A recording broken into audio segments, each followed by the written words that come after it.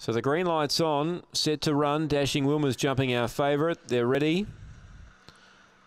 Set to run, racing. She stepped okay. New Year Tears has got speed, but Dashing Wilma's going to race straight to the lead here and gets clear by 3 early on Mr. Ibrox.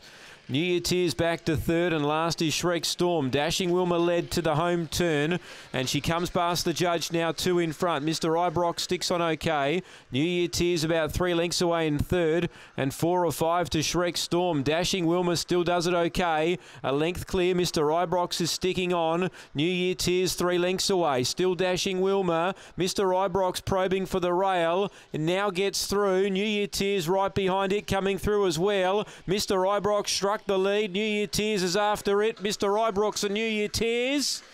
Oh, New Year Tears might have got up. Mr. Ibrox right on the inside of it second. It's a photo. You normally favour the outside here. Shrek Storm, did it get up and run third possibly here on the outside of Dashing Wilma? The favourite might have run last of the 4. It's a photo, and I thought the outside might get it, and it has. New Year Tears gets it.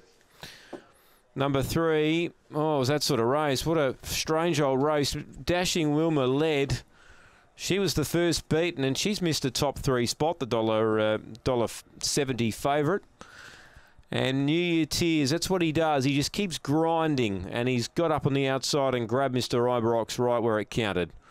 So it's 3 over 7, 1/3 Shrek Storm, the roughie, and 5 is 4th Dashing Wilma. It's a half ahead by 3 lengths here. 42.88 the run. It's a new PB for the winner. New Year Tears just continues to be consistent and gets another win on the board after race number 9.